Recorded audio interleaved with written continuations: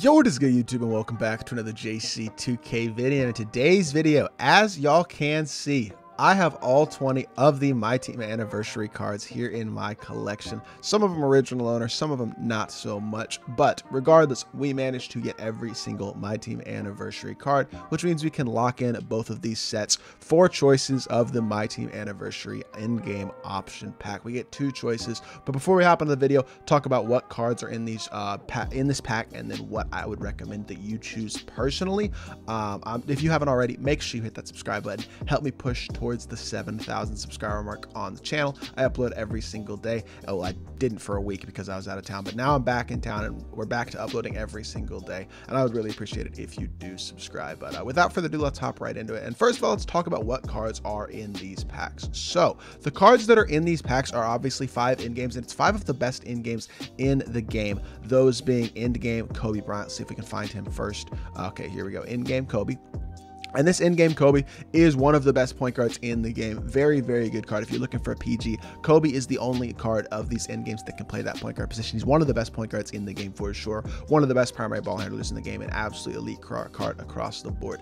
Another one of your options is going to be in-game Michael Jordan. There are 2 in-game MJs, but it's going to be the one that can't play the point guard position, the shooting guard small forward MJ, which is the better MJ in my opinion. I like his release a little bit better, and he has the Trey escape versus the Curry escape. So I personally think that this in-game MJ is the better in-game MJ, and I think he's also an elite card. But the reason that I would say I personally would not pick this MJ is because all the other MJ cards are absolutely exceptional. His release is already uncontestable and already has absolutely incredible SIGs.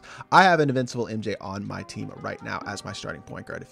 As y'all can see, he's an absolutely incredible card even without his in-game card. So personally, I would not get Jordan. Now, the next player in this pack is going to be in-game LeBron. If I can find LeBron, I'm not sure where he is. I'm not sure which LeBron. It's this LeBron. Okay, so it's small forward, power forward LeBron, one of the best, if not the best small forwards in the game. Also has exceptional SIGs, set shot 25. He's got the Trey escape, not the Curry escape like his point guard card has. Another exceptional card, one of the best small forwards in the game. This is another great option if you're going to lock him in for the in-game pack. Your last 2 options are going to be in-game Giannis, the one that can't play the point guard position, which is this one. Again, I think it's the better Giannis. He can't play PG, but again has set shot 25, Trey escape, exceptional SIGs, moves incredibly well. Another exceptional card. And then the last one is going to be in-game Kareem. Not this one, that's the point guard Kareem. Where's the other Kareem?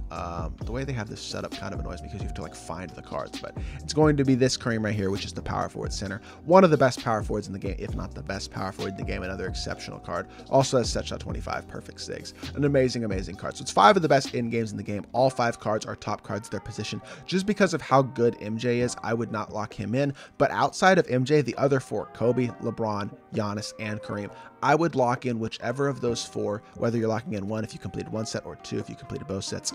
I would just pick between those 4 the 2 players who you think are going to benefit your team the best. And right now, y'all might be looking at my team and thinking Kobe might be the best benefit to my team because I could use a point guard, but I'm going to be picking up in-game Luka and one of the Magic's or Ben's today to build out my team. So I'm not going to pick Kobe personally, and for that reason, I think the guys that I'm going to be picking, because I already have Yao and Taco as centers, I think I'm going to be taking the best power forward, which is Kareem, and the small forward LeBron, who's probably right about as good as the small forward Giannis. LeBron's just one of my favorite players of all time, so I'm going to be taking LeBron and Kareem for me personally. But let's lock this in. It's really not that expensive as a set either, which I think is absolutely amazing. Lock in both ends, both sides of these sets. I probably paid less than 400,000 MT, maybe 300 to 350,000 MT for all 20 of these cards. They are more expensive now, especially some of the cards like Kobe. I know Kobe's really expensive. There's probably a couple more that are also very, very expensive, but it's still not an incredibly expensive pack to lock in if you do want to open these packs and get these cards. And did it glitch? Where are my cards? I'm very confused. Hold on, give me 1 sec. Let's see if we can find these cards, because I locked in the pack and it didn't give me anything. So I'm like wondering if it glitched or something or what happened. I'm very, very confused all of a sudden. Here we go. Let's go to extras. Okay, here we go. Now it should let me open this pack. We should get 2 options here. One thing I will note about these cards, they are non-auctionable, all of these, and they don't have their proper card. I don't know what's going on here, to be completely honest, but regardless, they're non-auctionable, so that's one thing to keep in mind. But I am going to take LeBron and I am going to take Kareem once this thing works. It should give me 2 choices. Let's see. Yeah, it's going to give me a second choice. Okay, so I'm going to take LeBron and I'm going to take Kareem, and I'm going to throw those cards in my lineup because those are some of the best cards in the game, and they are going to make massive, very, very really helpful additions to my team. So let's go over here. Let's throw these cards in my team, replacing Giannis with in-game LeBron.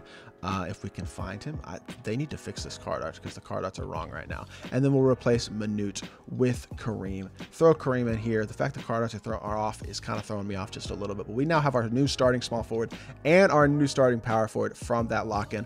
Honestly, one of the best lock-ins that I have ever seen 2K give. You got 2 free in-game cards. I know they're unauctionable, but they're 2 of the best cards in the game and will be for the rest of the year. And you get them for a very cheap price, especially if you've been collecting these anniversary cards from the beginning of the season. So in my personal opinion, I don't think it matters too much which of these in-game cards you lock in. If you're locking in 1 or 2, I would just lock in the one that you think helps your team and benefits the positions that are weakest on your team the most. For me, that is my small forward and power forward position. So for that reason, I went with LeBron and Kareem. But Kobe's an amazing option. Giannis is an amazing option as well. And if you're a big MJ fan, if you want to run the in-game MJ instead of one of the other MJs, feel free to run him as well because he's also an exceptional card. I just personally wouldn't go with him because all the other in-games, including this one, all the other MJs, including that one, are also amazing. So that's just my personal opinion on which Dark Matter in-game cards I would lock in personally. But honestly, this is one of the most worth it sets that 2K has ever dropped for lock-ins that I can remember since I started playing 2K, which is honestly super nice. And I'm excited to get gameplay with this LeBron and this Kareem, use them on my squad. I'll be playing with my squad on stream later today. So by the way, if you haven't followed me on Twitch, make sure you go drop a follow. I stream daily over there, especially now that I'm back from vacation. I'm back to streaming daily. So would really appreciate it if y'all do that as well. But regardless, don't want to drone on too long. I hope y'all did enjoy the video. If you did, make sure you hit that like button, leave a comment, and subscribe. I'll be back on more 2K content very soon, and I appreciate y'all. Peace.